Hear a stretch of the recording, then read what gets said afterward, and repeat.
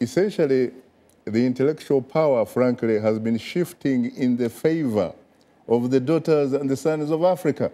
And yet, those daughters and sons of Africa, frankly, don't seem to have taken advantage of that to add value so as to liberate their people back in Africa. Yeah. I just quickly like to say, this one quick issue on reconciliation. I think Somalia has learned... You have a minute, Faisal. Yes, Somalia had indigenous reconciliation and one initiated by foreigners. The local initiative is doing well. The foreign power initiative is not doing well.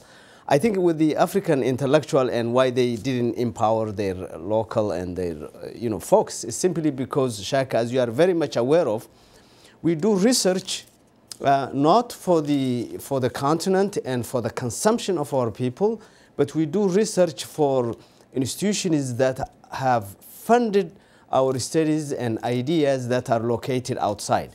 And as long as you are disentangled from the day-to-day needs of the average African and your intellect and research is not feeding back the very stakeholders that you would have loved to report back to, some other person would take that and implement it the way they want. So I think the intellectual prowess is there in Africa, but they are not institutionalized in a way that they are locally based and then they are feeding the stakeholders back in Africa. Thank you so much. Even the local based have a long way to go.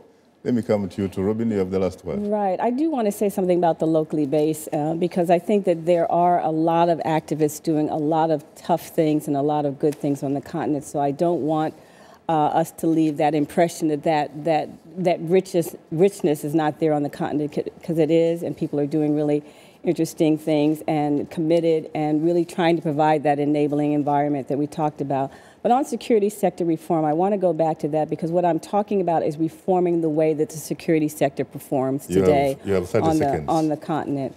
The last thing it would be maybe we go to elections too early.